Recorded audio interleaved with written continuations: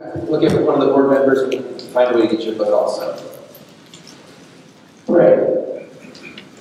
Then I'd like to thank our sponsors. We have Cruise Planners, Crew Creative, Home Smart with Nancy Linsenbigler, Purgatory Wine Cellars, and Memory Lane, Highlands Ranch Community Association, the Highlands Ranch Mansion, the Highlands Ranch Cultural Affairs Association, and the Scientific and Cultural Facilities District.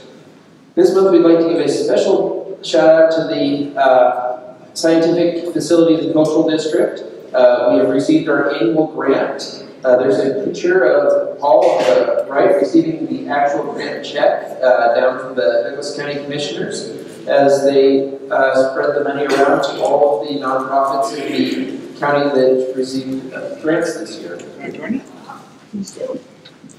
Also, please check us out online. We have a lot of our upcoming events, our photos, and our oral histories. And as I know many of you have been around for this year, it has been a different year, but it was also a different year that being the 40th anniversary year, we focused the entire year on Highlands Ranch. So a lot of our presentations have been recorded, so if you haven't seen them, there's a lot of them that are online.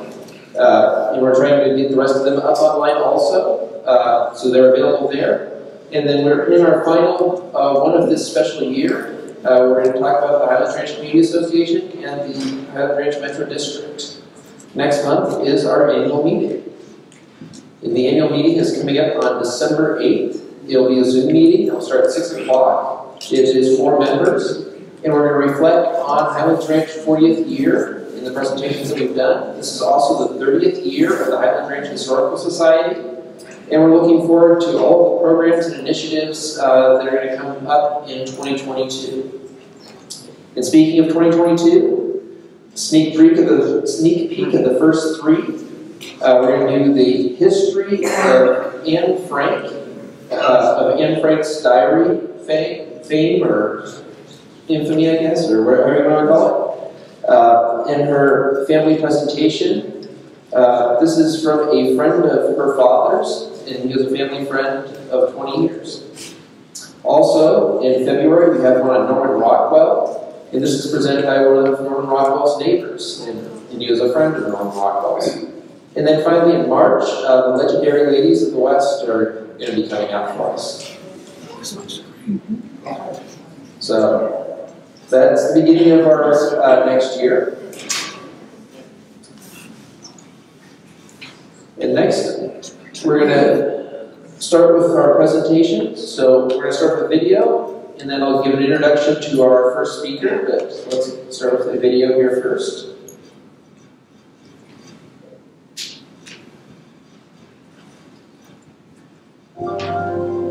Why do people settle down in Highlands Ranch? Our community is, and always has been, built upon support, prosperity, and the pursuit of an enriched, beautiful lifestyle filled with opportunities.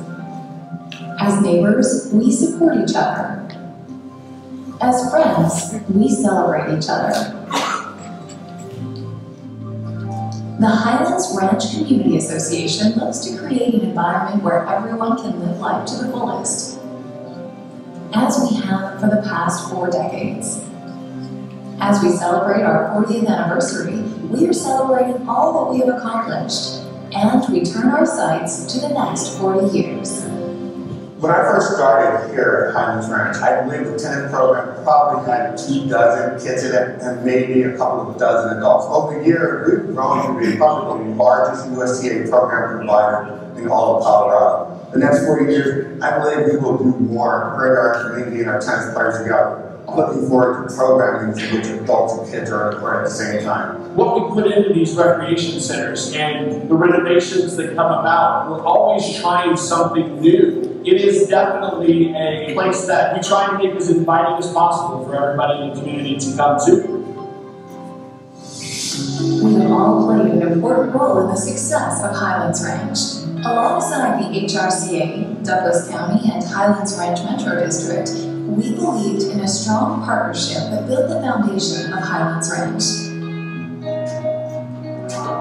Our first community partners, including Littleton Adventist Hospital and Nicolo's Pizza, a family-owned business, invested in us to create programs and events that enrich the lives of our residents and helped our economy thrive. So we became one of the first sponsors in Highlands Ranch, and we really appreciate the role we play with our community. We believe that being part of the Highlands Ranch Community Association has been really important. It's helped us keep our finger on the pulse of what's happening with the health of our community. It's a way for us to show that we care about the community and their life outside of healthcare so that they are building connection with one another.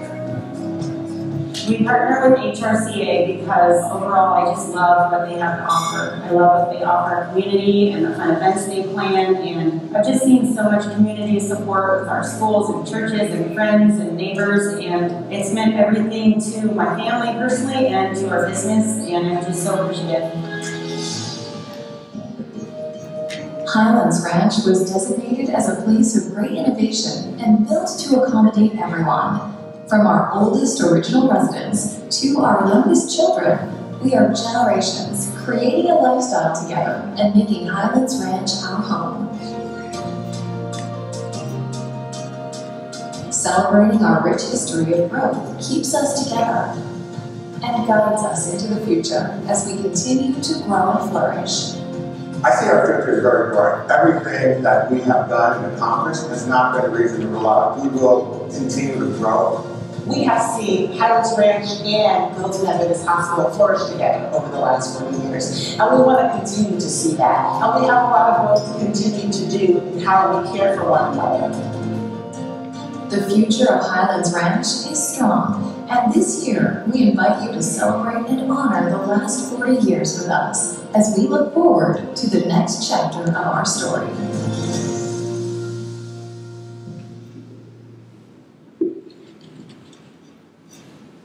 Okay. Next, I'd like to welcome up Jerry Flannery. Jerry Flannery joined the HRCA in 2011 as General Manager and CEO. He has empowered the organization to increase the quality of life in Highlands Ranch through the management of its open spaces, recreational facilities, and events, earning Highlands Ranch many national rankings as one of the best places to live in the country. The Highlands Ranch Community Association is a nationally award-winning nonprofit organization with a population of over 100,000. The HRCA provides thousands of fitness, recreation, and educational programs at all of its 4 state-of-the-art recreation facilities. The HRCA keeps property values high through the architectural control. It manages 8,200 acres of the backcountry wilderness area and hosts over 100 community events per year. Jerry has broadened the HRCA profile in the region by building foundational relationships with sister organizations. Jerry comes to the HRCA bringing a wealth of talent and experience from his previous role as city manager of Commerce City. As city manager, he managed a budget of over $50 million and coordinated all municipal operations. He was instrumental in advancing Commerce City's economic development and successfully guided the city through the economic downturn without having to lay off staff or reduce the level of service to the citizens. He implemented a web-based customer relations management system that will have residents to ask and get answers directly from city staff. Prior to his role at Commerce City, Flannery served as Deputy County Manager in Conoco County, Arizona. In that role, he acted as the designated public lobbyist, while he oversaw departments representing nearly $45 million of the county's $144 million budget. Mr. Flannery has served on the board of the Metro North Chamber of Commerce, the Denver Sports Commission, the Metro Denver Economic Council. He's also been active in the professional organizations such as the Colorado Municipal League, the Colorado City and County Management Association, and the Adams County Mayor and Managers Group. Thank you, Jerry. Thanks for covering that. Yes. Can you hear me with this? No, do I need this? Yeah, we need that. So I don't need this thing. Okay. That one's for the recording. Oh, okay. I guess I'll leave it on. All right, so.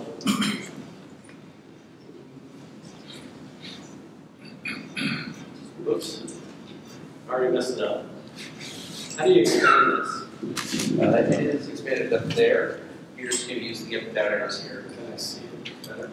We'd have to change the settings, otherwise. Okay, I'll just. Do you want me to turn on the lights? I'll just turn here. Okay, before I get started, you may have seen in the back where Jamie is and Sherry, the events of what's happened in the 40 years that we've been here in Highlands Ranch. And feel free to go take a look at that. She's also got some games back there that are really full of fun facts. So, all right. This is the original development plan for Highlands Ranch. It also includes the backcountry, and we'll get to that in a little bit, but it's 8,000 acres or so of pristine preserved land. And then you can see the other areas of Highlands Ranch there. As I mentioned, there's some significant milestones within our history. Not to say the lease was 2011 when I came here. I didn't see that on there, Jamie. We are a master plan community, founded in 1981 by Mission Viejo, and we were purchased by Shea Homes in 1997. 22,000 acre master plan community. It's unincorporated, so we're not a city. Even though my background is in urban city and county government, this is not an incorporated community, and it was designed that way on purpose. It was designed for single family, townhomes, apartments, rec centers, parks and open space, business parks, and shopping centers. Mission Viejo plan for our community governments involves the three entities: the Metro Districts, the Homeowners Association, and Douglas County.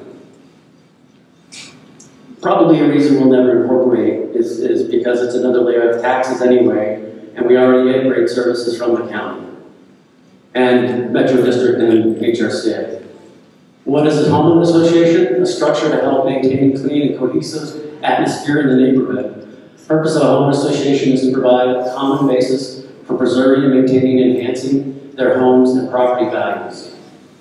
The HRCA is the master association. In Highlands Ranch, we have 37 sub-associations. So those have their own board of directors and their own enforcement and those types of things that go along with it. All homeowners are members of the HRCA and are required by the community declaration to pay the assessments, and that's part of the contract when you purchase a home in Highlands Ranch. Where does the assessment money go? Architectural covenant control, that keeps the property values up. Operating and maintaining the HRCA facilities as you see here, and also improving them as you see as we go along in this presentation. It's to enhance the quality of life, provides community events, programs, and amenities, as mentioned in the introduction. 100 events a year that we have. Until we talk again. Ensure the attractiveness of the neighborhoods and the community. Increased value of homes, consistently ranked in the top places to live in the United States. Enhancing property values and creating quality of life through recreation, community events, and leadership. I think that picture on the left looks like Tom Selleck from the 70s or something like that. HRCA is a 501c4 nonprofit. Social welfare organization described by the Internal Revenue Service to be operated exclusively to promote the common good and general welfare of the community. We have 5 members on our board of directors. We have 102 delegate districts. We don't necessarily have 102 delegates. The delegates elect the board of directors. And the delegates, they vote on the budget and review all the rec center improvements and that type of thing. We have over 750 volunteers annually. I think that number's higher, isn't it, Jamie? It is. Yeah. Staff, we have 987 staff on payroll. That includes full-time and part-time. We're about 110 full-time. 1981, our population was 2,500. We built Northridge at that time, and you can see it, that was in a previous picture as well. You can see it going up there. The evolution of our great community. 1997 population was 4,600, And then we built Eastridge. And that's where the administration offices are where I work from. 1997, Westridge Pool opened. 2001, Westridge Rec Centers opens, population 70,000. So look at that. 97, 4,600. 2001, 70,000. Highlands Ranch 20th anniversary was that year. 2004 and 5, the population is now 86,000. Shea builds the town center, and that's where we have a lot of our community events. 2005, Southridge Rec Center was built, where we're at today. 2006, Shea conveys 874 acres of the backcountry wilderness area for the first of HRCA's trails and hiking and biking. 2009, Shea conveys the remainder 8,200 acres of the backcountry wilderness area. That is where we have what we call base camp, where we have horseback riding, we have camping, we have just outdoor activities for kids, birthday parties, all kinds of things. If you haven't been out there, I highly encourage you to go. Facility management, we have 35 acres of recreational property, 4 facilities, and you know, we like to think of the backcountry almost like a 5th rec center because it really is treated as such. Open 17 hours a day, 7 days a week, 361 days a year. 5,000 daily visits by our members and maybe their guests. We have customer service and in all of our facilities, membership services, registration, maintenance, and janitorial. 5 basic programs that we provide classes for: aquatics, arts education, backcountry wilderness area, community events, sports, fitness, and therapeutic recreation. This is our 40th anniversary year. Development around the mansion. You can see the mansion on the left. I don't know, what year was that, Jamie? Early. And then recent development. What, 77? 76. Oh yeah, I can see it now. And then the homes on the right, you can see that. Incredible. 40th anniversary also shows Northridge. That was Northridge on the left. Now it's Northridge on the right. First homeowners, the Scott family. I don't think I've ever met them. But that's their house today. Or maybe somebody else's. Ridgeland Way looking southeast. Then and now. Highlands Ranch Park and University Boulevard looking west. Now Trisoma development. Crazy. HRCA continues to bring first-class events, programs, and services to the HRCA community. Lots of stuff there. Lots of kids that we serve, lots of members that we serve. Okay. That's it. Thank you very much. Questions now or questions later? Questions now or questions later? Now. Okay. You don't have any questions at this point? Yes, ma'am. As the population here continues to mature, because we are a maturing neighborhood, what are HRCA's plans to kind of keep up with the fact that the demographics are changing? It's a good question, and you know, I think it's a good question for the Metro District as well, because they're talking about a senior center. We actually do provide numerous classes. I kind of look at our rec centers as they could be senior centers, each one of them, because it's open to every population. We offer specific classes for seniors, and then if you walk out this door to the room right behind us, we have that kind of reserved for the seniors, like seniors group, that they do a lot of their activities out of there. When are you going to make more pickleball courts? You know, that is a popular sport, very popular, and I know the Metro District has built some outdoor ones. We have a board member who's very interested in looking at some outdoor ones as well. We do have, I think, Northridge and Southridge both have reserved areas for pickleball. I thought somebody takes part that. Oh no, it's yeah, we have them here.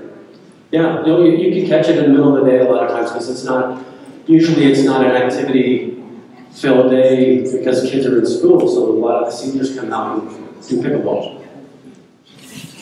Yes, ma'am. As the homes are aging now, since they're 40 years old or so, are you having any more covenant violations or problems with weeds and paint and, you know, places that are not being maintained? And if so, what are you doing about it? That is an ongoing, 40 years worth of ongoing activity on that one. As mentioned, the dues that were paid go to pay staff to go out and do those patrolling.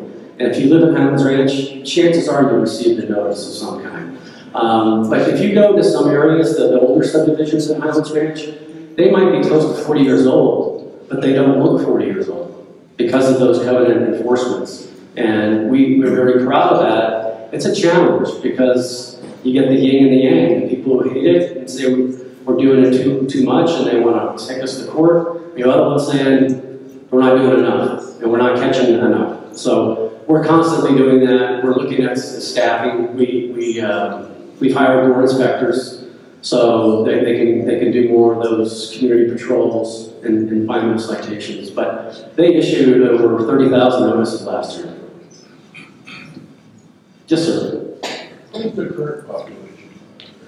Well, I don't know. Has the census numbers come out yet? No. I would guess it was. My guess would be well over 100,000. I'd say 105, 107. That's what I would say. But I guess we'll have to wait to see what the official numbers are.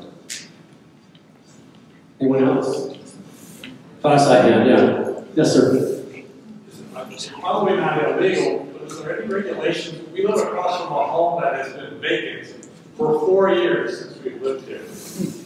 The grass obviously goes haywire, the sidewalks go unshoveled, back the spray system in the lawn freezes and cracks, spews water all over the place. It's just, there's nothing that says you have to occupy the home you own, right? Correct, but I would probably guess that is on our radar.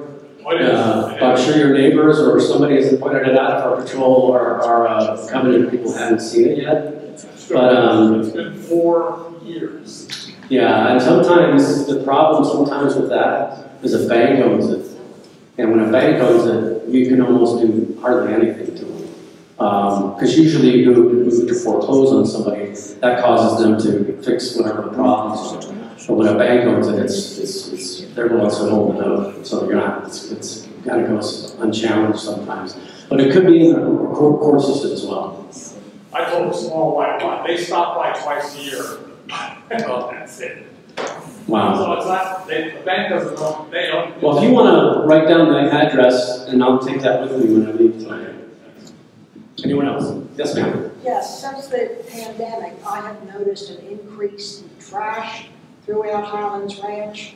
It may be a problem that you don't have enough workers, but is there anything you can do to try to get back to keeping it more pristine? I've only been here 6 years, and it was very pristine. Not so much anymore. Well, we do not actually operate a waste management company. It's contracted. It's contracted with the homeowner. So sometimes they don't require lids on things, and that causes the trash to blow up. I'm talking about Highlands Ranch Parkway, up and down the parkway. Well, that's not in our jurisdiction. Jerry, if you don't mind, let me take a crack at this. A great question, ma'am. So I'm Mike Renshaw with the Metro District. What we've tried to do is about education, number one. A big piece of what Sherry Eppers and Community Relations does, as well as our Parks, Rec, and Open Space, is they coordinate volunteer cleanups. And I don't know, Sherry, how many do we do? Over half a dozen a year? Oh, yeah. So we have a pretty robust group of volunteers. We've looked at, adopt a roadway, adopt a parkway, those kind of things. Is what I think is going to really address that problem. So you're looking to address it in the future as opposed to tomorrow. Well, so we've been doing a lot of volunteer cleanup activities. We likely need to do more of those and coordinate and organize some more of those cleanup activities. But I commend Sherry, her office, and our Parks, Rec, and Open Space, trying to again educate the public and organize those volunteer cleanup events. Okay, thank you. Yes, sir. You didn't mention her, but Jody does an excellent job with the program she puts on. Oh, yes. Oh, we have excellent staff. In that almost 1,000-member staff, we have some of the greatest staff I've ever had the pleasure of working with, so yes. Okay. Whoops. Jamie told me not to do that. Well, thank you. Next, I would like to welcome up Mike Renshaw. He has more than 28 years of experience in local government, leadership, and management. Prior to becoming the general manager of Highlands Ranch Metro District in January 2021, he served as the county manager in Barlow County, Georgia, and Camden, Georgia, North Carolina, for a combined 12 years. Mike began his local government career as a police officer with the city of Glendale, Arizona, where he served for 9 years. A proud veteran of the United States Navy in the First Gulf War, Mike returned to school following his honorable discharge and completed his Bachelor of Science degree in Criminal Justice and his Master of Public Administration at the Arizona State University. Thank you, David. Good evening, everyone. It's truly an honor to be here, part of this program tonight. I'm very excited to be here. Thank you all so much for coming out. Definitely know it's not easy coming out at 7 o'clock on a Monday, so thank you all so much for being here with us. Over the next 15 or 20 minutes, I'm going to be your guide, and we're going to take a whirlwind tour of the past 40 years, kind of a historical photographic tour of Highlands Ranch. Let's make sure that I have this. Jerry's always a tough act to follow, but I'm going to do my best. Thank you for the house lights, that's helpful. Full disclosure, since I've only been the general manager now for about 11 months, as you can imagine, I'm a little bit historically challenged. So I want to, right off the bat, thank a few staff members with the Metro District. Sherry Eppers, our Community Relations Manager, extraordinaire. Jeff Case, our Public Works Director, who some of you probably worked with. Jeff has been here over 30 years. And also our Finance Director, Stephanie Stanley. They really helped me kind of add some anecdotes and some insights to the presentation. So what I'd like to do, and Jerry showed some really interesting photos as well, but I'm going to start with this one. And what I'm going to do first is kind of point out, I think this is interesting, but basically this is this photo shows Mission Viejo executive Mr. Phil Riley and Steve Ormiston with plans, the original set of plans, I think, for Highlands Ranch. As you all know, Mission Viejo Company purchased land from Marvin Davis. Marvin Davis, I'm told, was one of the largest, if not the largest, independent oil men in the country at the time. Purchased the land back in the late to mid-70s. That development plan was approved by Douglas County Commissioners, not without some controversy, and not without some challenge. There were some concerns and issues. And the plan was originally to build a community of about 95,000 to 100,000. As Jerry mentioned, we're about 98% built out, and we're pushing that 105,000 threshold. So we're right at that. Here's what I want to do, because I think this is pretty interesting. How much land originally was? 22,000 acres was the original purchase, the parcel that was purchased. Check this out here. You can tell you're looking at it, not to mention the dress, right, the hairstyles, but you can tell you're looking at a photograph that's in the mid-70s to early 80s, because that's actually an ashtray with some partially extinguished cigarettes. So they're smoking in the office. I thought that was when I saw that. Is that really an ashtray? So here's another. This is actually the mansion in the Solarium, for those of you who have been over there.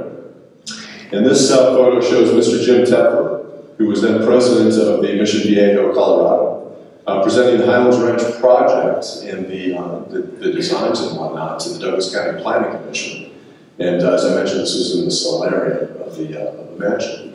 And again, I love the clothing and the hairstyles, and there's some miscellaneous sort of ashtrays scattered throughout. Everybody, I'm sure, has heard of the 5 Ps, right? Proper planning, permits, poor performance. Really, the cornerstone of my presentation is going to be about just that. And that's how Highlands Ranch got it right, I believe. About 4 years ago, our Public Works Director, Jeff Case, who I mentioned, gave a presentation to the American Planning Association out of Vail. And the title of the presentation was, "What if Highlands Ranch got it right?" And I think Highlands Ranch got it right. Again, it's that proper planning, which prevents poor performance, which is really the highlight of my presentation.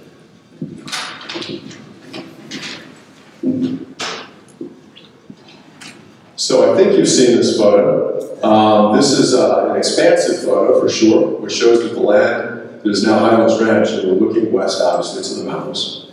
You'll see the mansion and the ranch property in the center of the photo, surrounded by nothing but open pasture.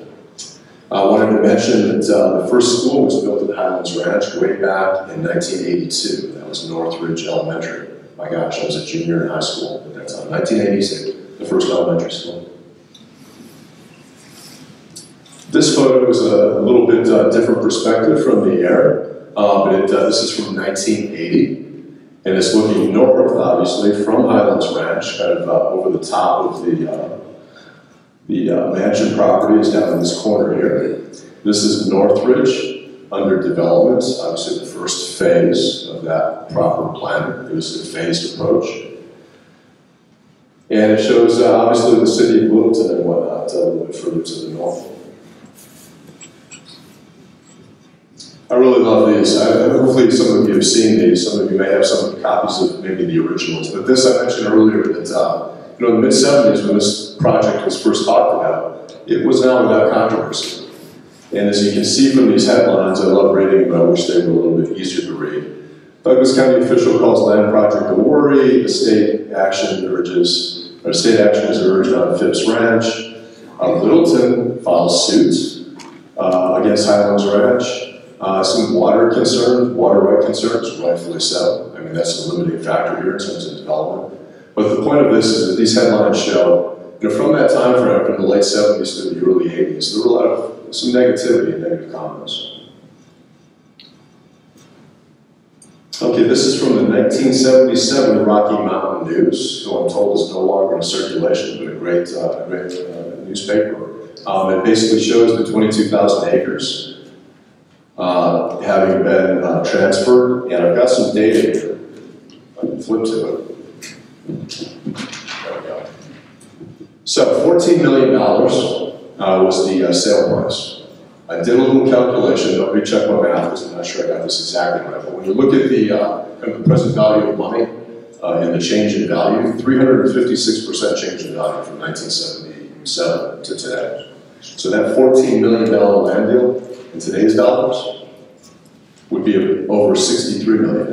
And at the time, it was one of the largest real estate transactions in Colorado city history, which I thought was pretty fascinating.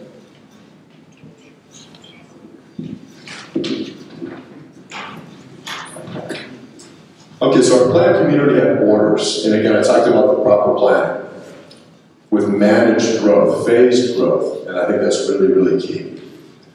And this is really important as well. System development fees, and I'll talk a little bit more about those in a minute, but the system development fees financed the cost of the infrastructure, the roads, right? The signalized intersections. Those system development fees really set us apart, and that was the model that the planners with Mission Viejo used. It really allowed us to manage debt much more efficiently and effectively, and basically have less debt service than a lot of similar communities, special districts. Some of you may have heard the name Bruce Lepsack. Bruce was the first finance director for the district, and he worked with the team on multiple successive debt issuances over the years. The Lepsack Tennis Center, who many of you may have played at, is actually named after Bruce, and it's over at Renshaw Park, obviously. Again, system development fees really set us apart. And when I mentioned earlier, what if Highlands Ranch got it right?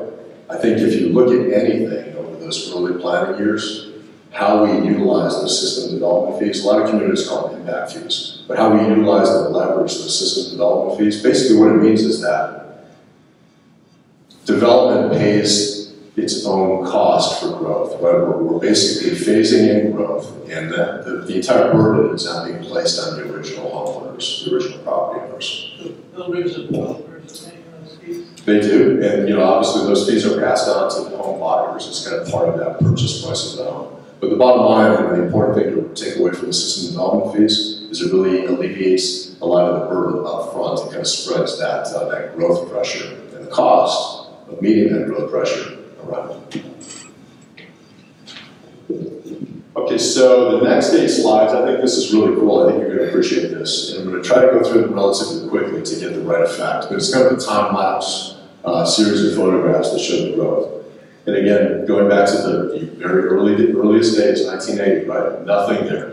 The green is obviously the boundaries of Highlands Ranch. So here we go. And this will be in 5-year increments. And as I mentioned, Northridge, as many of you know, was the first kind of phase of the development. And you can see the streets in the neighborhood going in Northridge. Then we fast forward to 1990, a little bit more in Northridge. We're seeing some development over in the east side of town, Eastridge. We're kind of spreading out into the central. 1995, wow, a lot of pickup in growth between 1990 and 1995. But again, you can see those residential and a lot of the commercial. I know it's hard to see, but the red dots are retail. And there's that legend up on top. But you can see a lot of the retail shopping coming in to meet, again, that residential growth. Fast forward to 2000, looking kind of like the community that we know of today. Obviously, it's still about 20 years ago. But again, you can see a lot more of that retail coming in the different nodes, throughout the community. 2005, some additional growth. Obviously, Southridge started to grow nicely, and again, adding additional retail, commercial to meet that residential growth. And about 10 or 11 years ago, 2015, I think we're just about complete with the retail commercial. And lastly, in 16. So I thought that was kind of a really interesting kind of portrayal or illustration of how the growth actually occurred. Starting in the north, kind of spreading, sprawling a bit into the central and south, a little bit in the east. So I think you've seen this photo before. I kind of showed a similar kind of vantage point of view looking to the west, obviously to the mountains, but now you can certainly see over the top of the mansion, right, the build out of Highlands Ranch. And this is again looking west with the mansion and the ranch in the foreground, but now with almost a fully developed community. 40 years of growth and development. Wanted to highlight, this is just a sampling. I think Jerry touched on some of these as well, some of the national awards. But let me just say this, none of this is possible without these accolades, national accolades. None of this is possible without that collaboration and partnership that Jerry mentioned. Whether it's between the Community Association and the Metro District Community Association in Douglas County.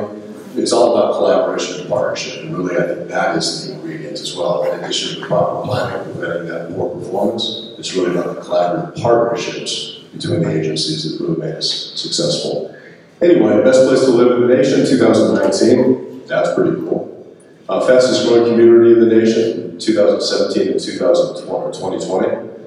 Top boom towns in America, not sure exactly what the definition of boom town is, but it leads me to believe that growth, right, that fast growth, in most livable mid-sized cities in 2019. Everybody probably recognizes this, our newest fire station. And again, just some of the amenities and the activities and the events and the programming. This is the kind of stuff, this family-oriented atmosphere that drew myself and my family to Highlands Ranch, to be quite honest, having done research. You can see these things, and a lot of communities take a lot of pride in those accolades, but when you really dig down deep and look at the programming and the kind of how bonded the neighborhoods are and the residents are with the community, that's really important to me. And I know it's important to you all. I wanted to take just a couple of minutes to talk about the mission. Most organizations have mission and value statements, but I think this is really important for the community to understand what the Metro District's mission is. We're committed to providing innovative, there's that word, innovative, I'm going to talk about that again in a second, and quality municipal services while managing the resources wisely for the community of Highlands Ranch. Our vision is to lead cooperative. Again, that's that collaborative or cooperative kind of concept. Cooperative efforts to ensure quality, responsive service and support to our community in the creation and management of parks and recreation, open space, public works, and cultural activities. And our mission and vision is to ensure wise use of our resources by encouraging citizen involvement and interaction in public-private collaborations. This next slide is something that I'm really proud of, and proud of our community relations department for kind of coming up with this. I really was looking for something that kind of is a visual that kind of shows our core values, our guiding principles. And as you can see, there are 5 here. Again, that word innovative, responsive, respectful, collaborative, very important, and lastly, honest. I do all the onboarding for all the new employees that come into the Metro District. Right now, we've got a little less than 100 employees. We've got a lot more when you add in the seasonal employees, but all the new employees that come on board, I have a chance to meet with. And I talk about these core values, core principles, guiding principles with them. And again, none are more important than the others, but I really do think this innovative and collaborative, I think this is really the key. And again, whether it's collaborating between other agencies within the community, I've mentioned earlier the public-private partnerships that we're always looking to foster. I think that's very important. Okay, a little bit of time-lapse photography trickery again. I want to kind of show, most of you probably are aware of some of these parks. This is kind of going to be a then and now, what the park looked like back in the early years, 91. This is Plum Valley Park in Westridge. It's from the same vantage point. I love these photos when you go back and kind of try to capture the same vantage point, because you can look at the trees, right, the saplings, just the young trees, as they were put in 91, and then boom, fast forward to 2021. You can kind of see the growth.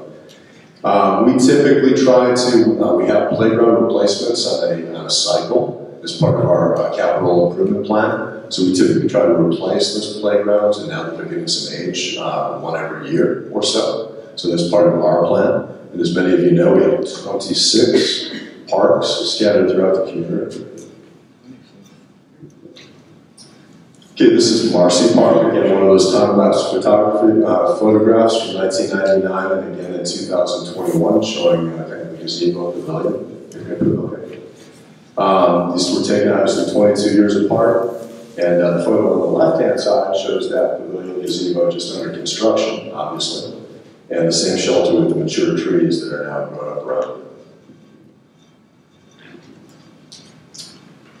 There's so much to be proud of in Highlands Ranch, the community. Just me being a new resident and coming to work in this new position as general manager, I've seen it, I've sensed it, the pride the community has just in the 11 short months that I've been here. We certainly pride ourselves on a robust outdoor recreational system, all those opportunities, amenities, whether it's the community association or the amenities that the Metro District provides. I mentioned earlier 26 parks within the Metro District system. More than 70 miles of trails that we maintain, and over 2,600 acres of open space. And again, the programs and the events provided in these facilities just create a wonderful, dynamic, robust, vibrant quality of life for the community, for the residents. My finance director wanted me to put this in. We're really, really proud of our strong financial condition. And these are just some illustrations of that. Low property tax rate, 11.205 mils. That really is pretty low. When you look at, I have another graphic I meant to bring. When you look at us, relatively speaking, with some of the other communities, larger communities, the cities, municipalities, that 11.205 is really very low. We're really, really proud of our AA+ bond rating. Took a lot of effort to get there, and it's again about sound financial policies and practices, and again, managing debt wisely. Which is a good segue. Proud to say, and I know the Metro District Board of Directors are very proud to say that we're about ready to retire the remaining debt. We're going to be debt-free in the Metro District, so that's a huge accomplishment, and that's going to be actually the first week in December when we pull the trigger and retire that last remaining $19 million worth of debt. We have several funds, the major repair fund being one of those, and again, talked earlier about the proper planning. Mission Viejo, Shea Homes, and how they engage in proper planning to prevent poor performance. What we do as a Metro District now, your local government, is to make sure that we have the funds available in planning for growth and for maintenance and repair and replacement of all of those amenities that we've come to enjoy throughout the years. Really want to encourage you to visit our open budget. Really proud of this. I've done this in other communities, so I was really happy to see that Metro District has been part of an open budget. It's a really transparent portal to allow you to go in and really drill down to like line item by line item within the budget to see expenses and revenues, how we're spending our money from month to month. Literally, you can see it. We update it every month, and how revenues are coming in.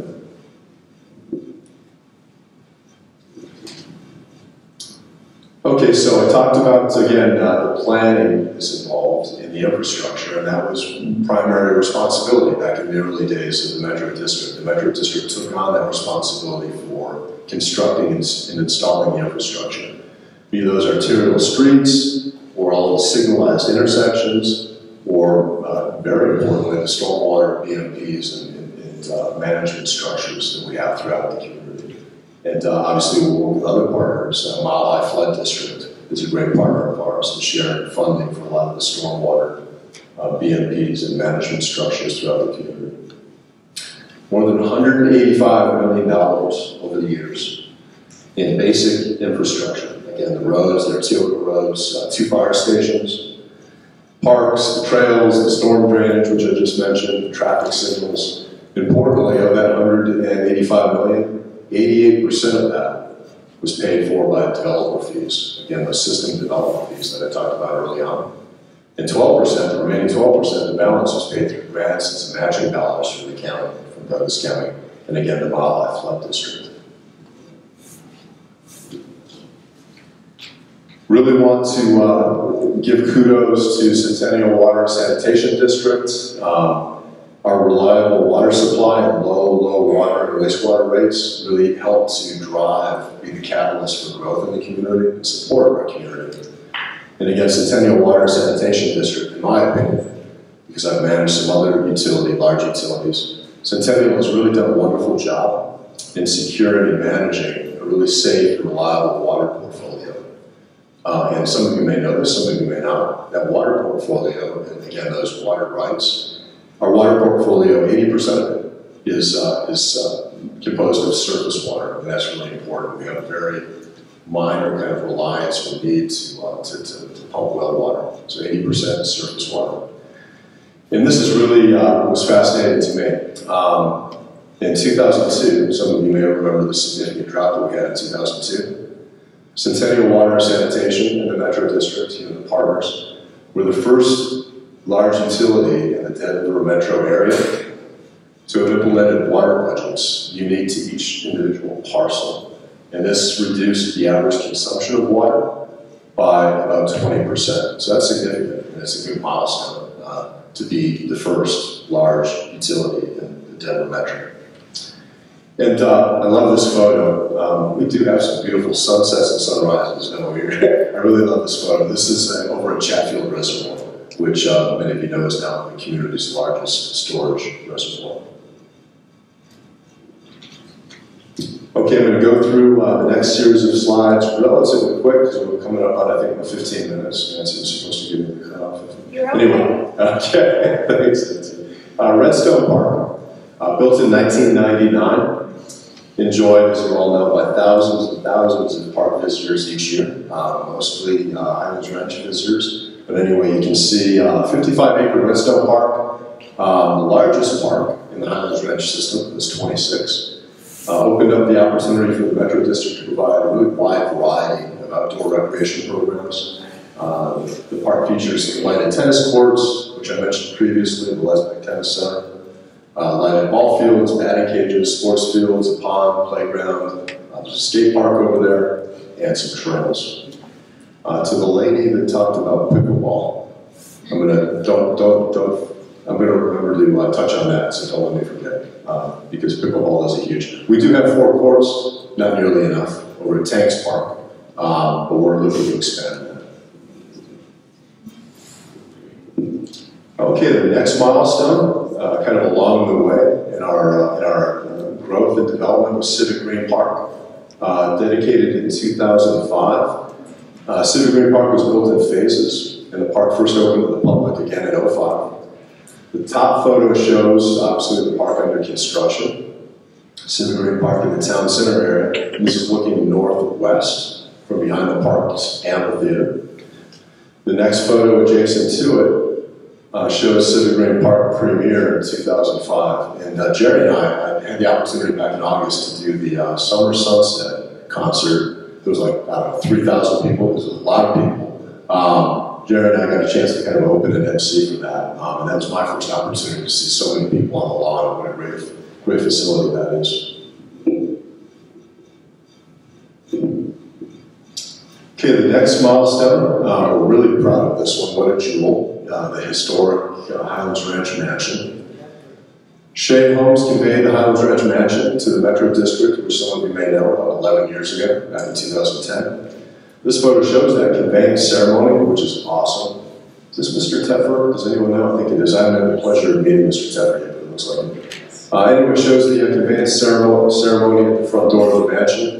And as many of you know, from 2010 to 2012, the mansion underwent a major renovation and opened to the public ultimately in 2012. And it's been in operation as just a fantastic event venue ever since. And the staff over there, Harlan, everybody does a great job with that. So if you haven't been over to the mansion, certainly put that on your calendar to do so.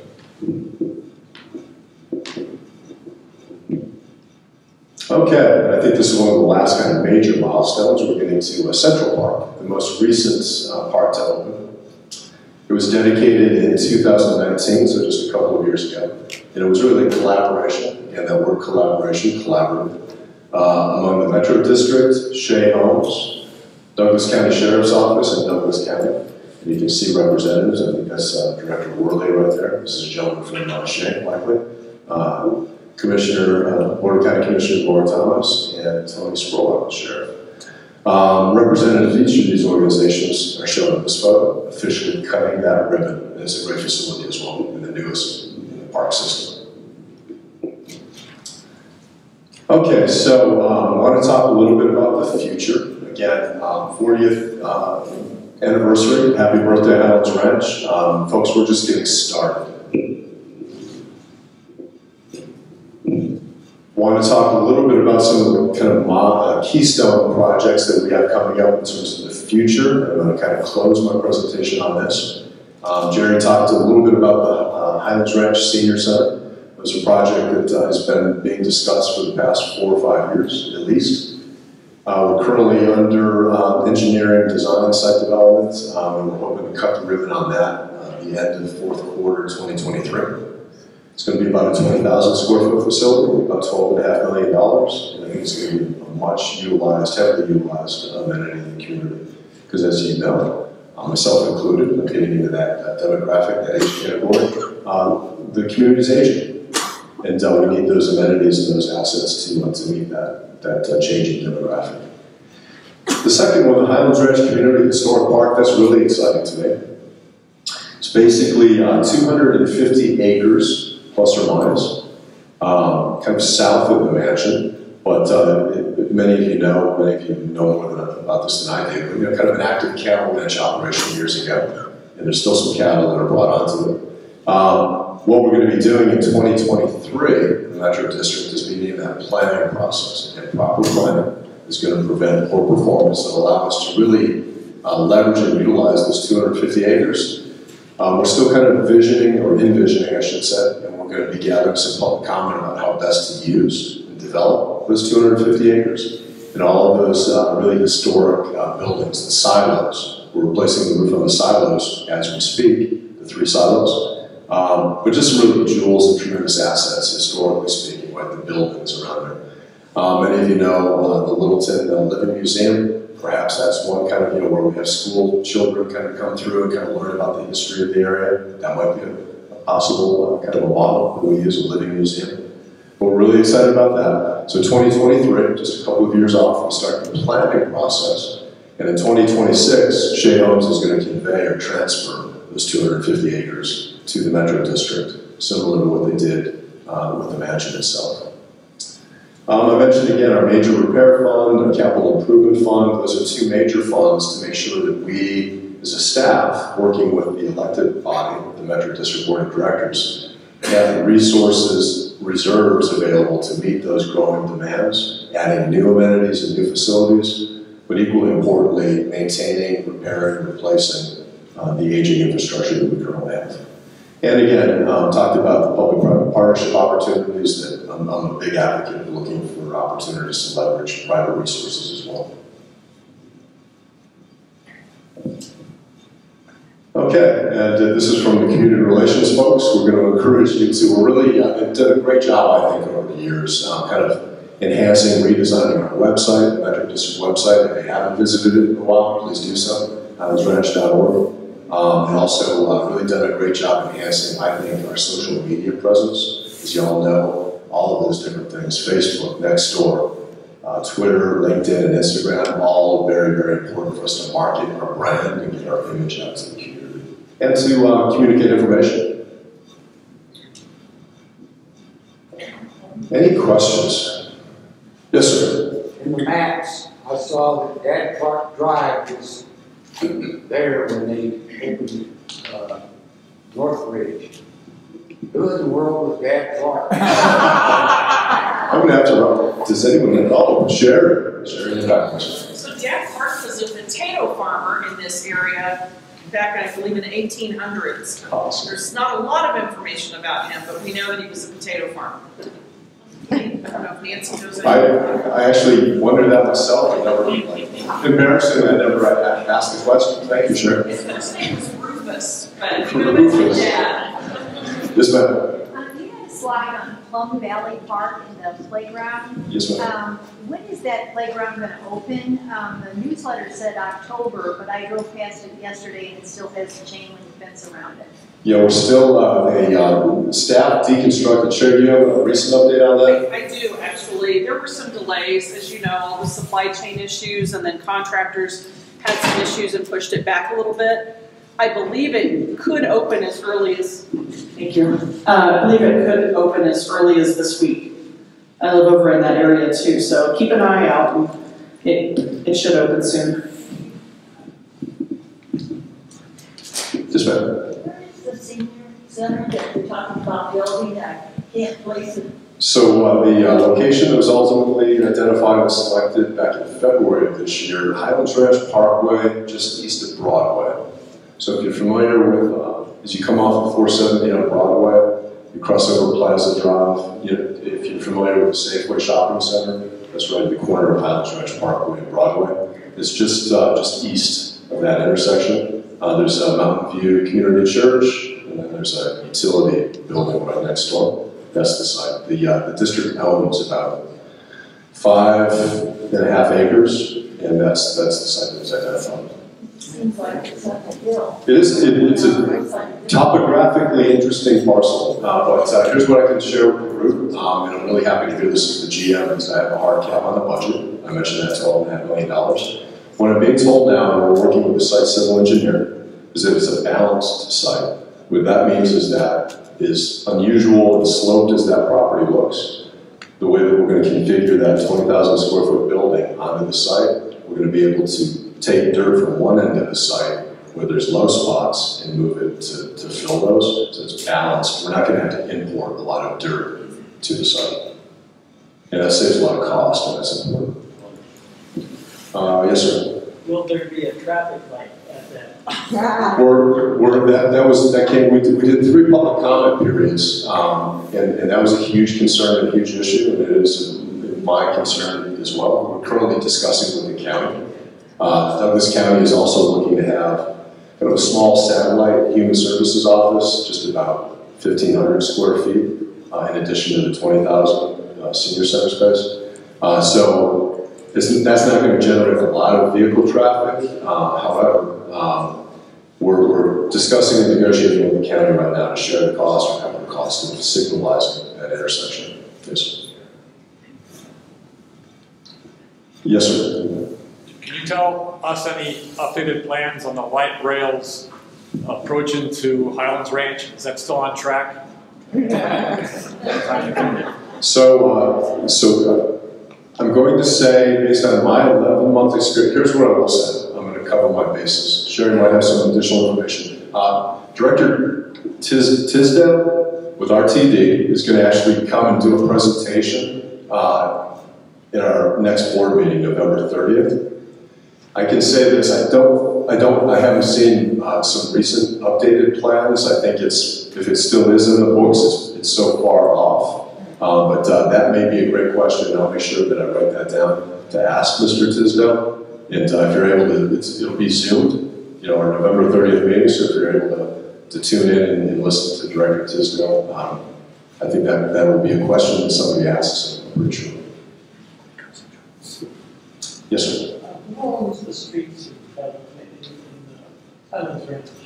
That's a great question. So the Metro District constructed, and then we deeded over, conveyed the streets to Douglas County. So now Douglas County is responsible for the maintenance of the major arterials, if I understand. So the major roadways, the arterials, were transferred over to county ownership. So they're responsible now for maintaining and upgrading those.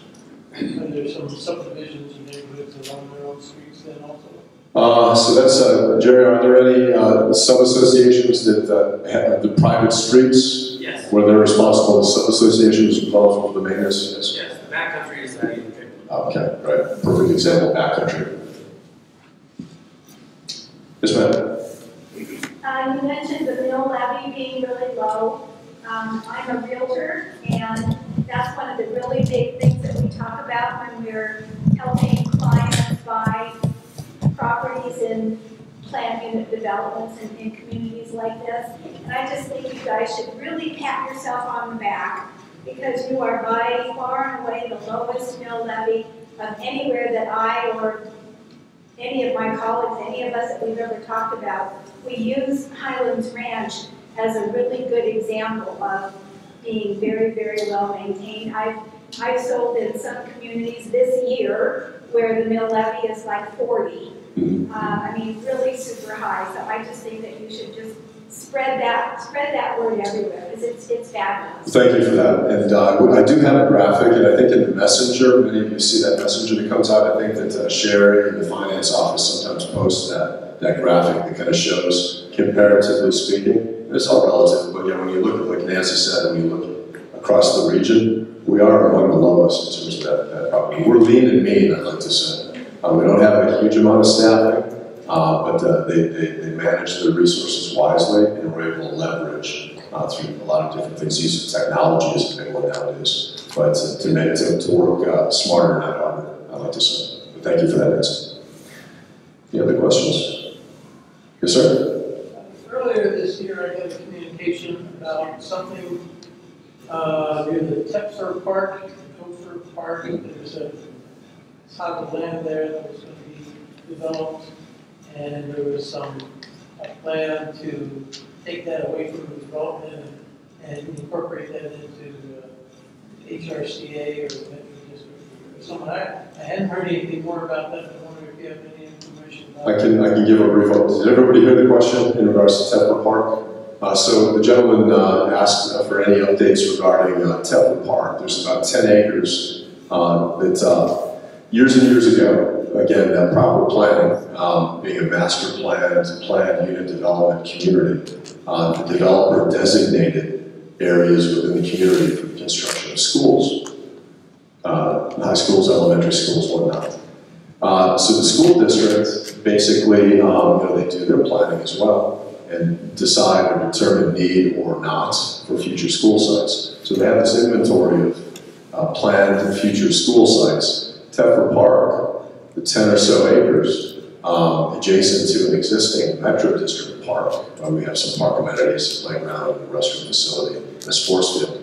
But there was an undeveloped, kind of vacant 10-acre parcel that the school district a year and a half or so ago decided they did not need for a future school site. So they kind of explored, rightfully so, its worth, its value. I can share this with you.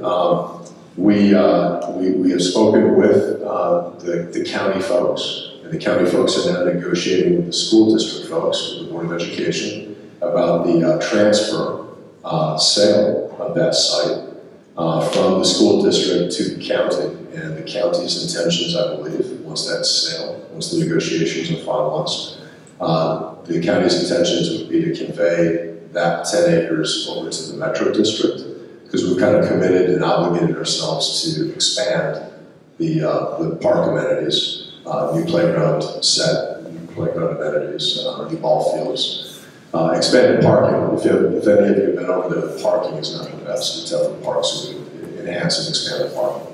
So that there's some recent articles and whatnot in the newspaper and Highlands Herald. Yeah, there's still negotiations, so I can't talk too much about that. It's kind of an issue or a matter between Douglas County at this stage and the school district. But I'm cautious. I'm not even cautious. I'm optimistic. We're going to hear some positive news in the next couple of months. Any other questions? Yes, ma'am. Yeah, I have a question, just something I'm curious about. It looks like you may be in the process of replacing some of the road signs on the arterial roads, because I've noticed some of the newer signs, the symbol on it is clearly a bird of prey. I'm not sure if it's a hawk, a falcon, or an eagle, but it's a bird of prey. And the older signs, some of which are getting kind of faded, when I first moved out here several years ago, I couldn't figure out what that critter was on the sign. It was like a chicken. Yeah, I've heard the running chicken. Yeah, and it was on several of your slides, and it's just, the drawing is just, you can't really figure out what kind of animal it is. Sure. Do you want to talk a little bit about that? Sure. That's a great question. Yeah, several years ago, and Jamie and I got to work with other,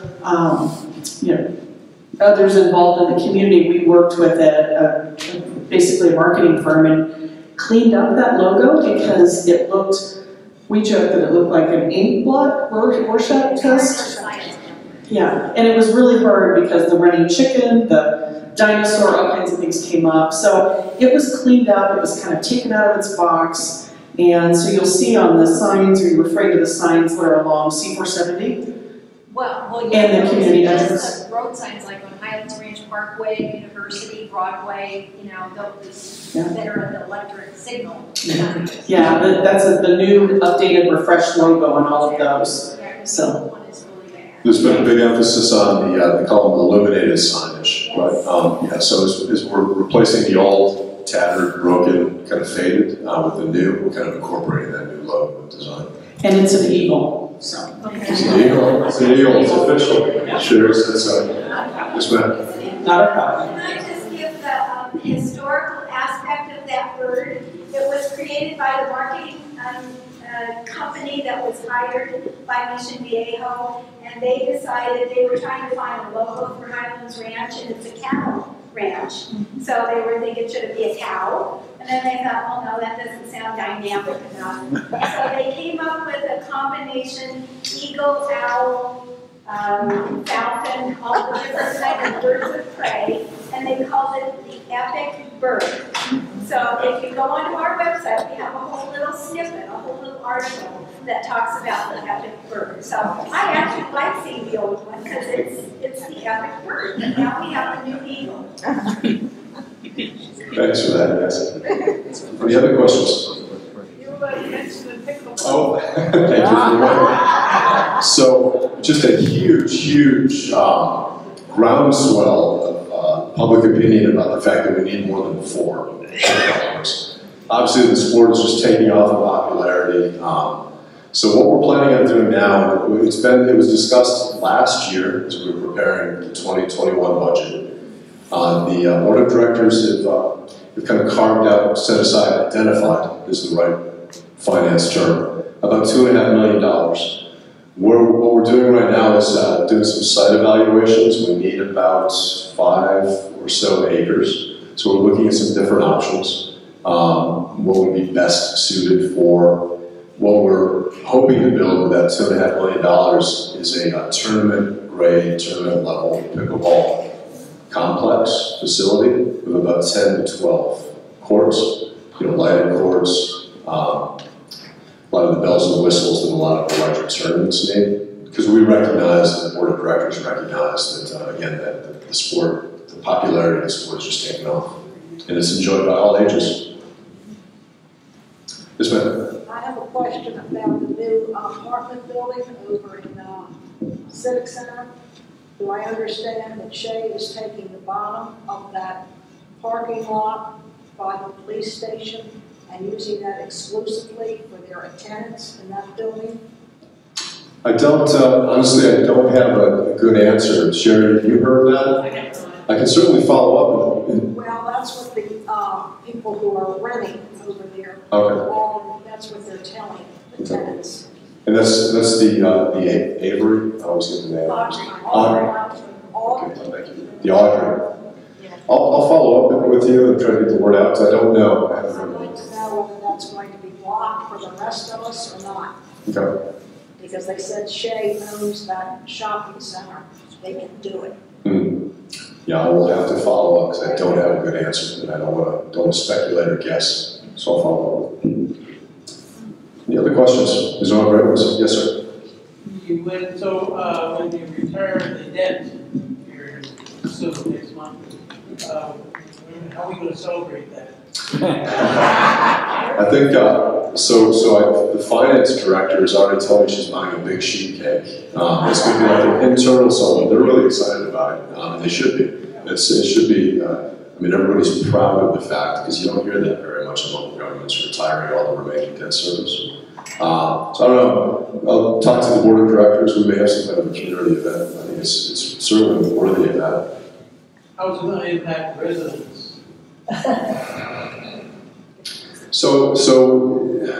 You know, I talked about the AA plus bond rating, right? And that's just kind of an illustration of how wisely we've managed our resources. Is there going to be a direct impact to the residents? Likely not. I mean, that bond rating is certainly going to become stronger. Now, that's only, to be honest, useful when you're talking about having to borrow money. And, you know, fortunately, we've got such a strong reserve. Many of you have heard kind of the rainy day fund. We've got a very strong reserve. Our policy says 40% of the next year's operating expenses should be held in reserve. We're up close to like 100. We've got a very strong reserve account built up. So I think that you know, the likelihood of us in the near future having to borrow any funds or come to the voters with anything like that is slim to none. So I think that you know, there's not going to be a direct impact, I don't think, on residents. We're not going to feel that, but it certainly puts the district in a very, very strong position going forward. Just good business, I think, right? Not having debt overhead. Okay, we should probably wrap that down. Okay, thank you, David, for cutting me off. And thank you all for the great questions.